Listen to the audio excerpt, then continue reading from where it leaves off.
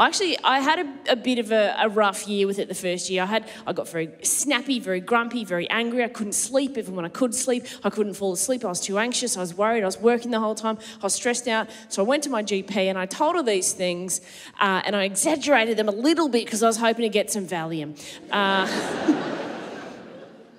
And what she did instead was she sent me to a psychologist I had to go to a psychologist for a referral. I had to go and see a lady called Louise. Right? They're all called Louise, by the way. So I went and saw Louise and I told Louise my problems, and Louise is amazing, right? She is an ex-military psych. She has a master's degree. She knows her business. She works with people with extreme trauma. She listened to my problems. She had to think about it. She said, Mel, have you thought about going for a walk? No, I'm not a Jack Russell. What's your next idea?